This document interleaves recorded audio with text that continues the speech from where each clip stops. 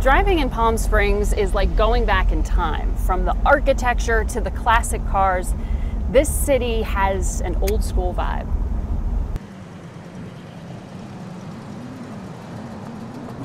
Many of the homes were built in the middle of the 20th century, or patterned after that so-called mid-century modern aesthetic.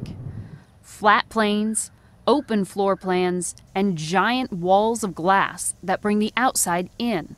Even the commercial buildings in downtown Palm Springs have that glow of an earlier era.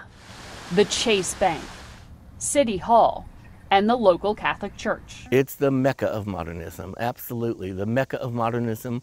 You're looking at it, you're standing in it. Architecture guide Robert Imber has dedicated his adult life to helping Palm Springs celebrate its mid-century chic. So think Mad Men?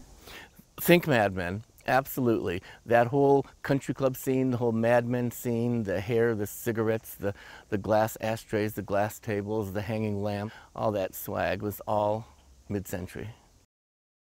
After World War II ended, a newly wealthy middle class began settling in this desert oasis and enlisted a number of modernist architects who would become stars of the genre. Richard Neutra, Albert Fry, William Cody. But it wasn't just cool homes and 85-degree weather that made this city a sexy destination back in the day. What gave Palm Springs its cool cachet were the Hollywood celebrities who flocked here in the 50s and 60s.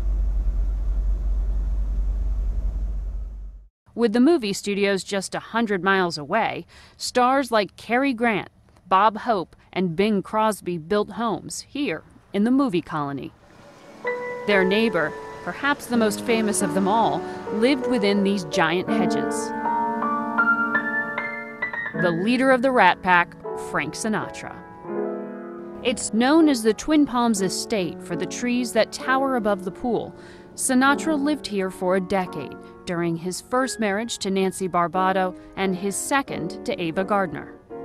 Architect E. Stewart Williams convinced Sinatra to build it in the modern style of the day. He designed the pool in the shape of a grand piano.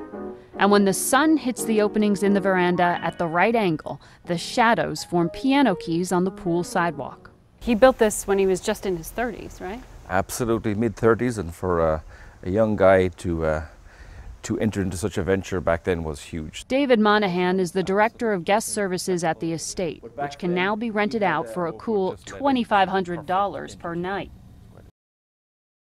It is no surprise that the home was designed for entertaining.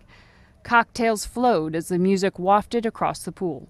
This looks like a pretty serious stereo. What is this exactly? This is the piece of all pieces. This is an original Valentino piece that Capitol Records presented to Sinatra back in the day. And it said that he could record onto vinyl and also transmit back to the studios in Hollywood. Ever the ladies' man, Sinatra enjoyed a master suite that occupied a wing of the house. He was known to have a few companions in the bedroom. That's very delicate, Margaret, a few companions. This is where the magic happened. And if the walls could talk, Margaret, we'd be deafened, I'm quite sure right now. But yes, he had a few companions. I think the last social tabloids explosion was about Ava Gardner. He was supposedly seeing and having an affair with Lorna Turner. His affairs reportedly led to an epic fight with Gardner, who managed to duck a flying champagne bottle tossed at her by Sinatra. The damage is still evident. So a bottle itself cracked this in 3 places here. And for an original sink to hold up that many years, well, it can only be show business. Thanks to the cool factor, Palm Springs has undergone a renaissance in recent years. Over 70,000 people attended last year's annual Modernism Week.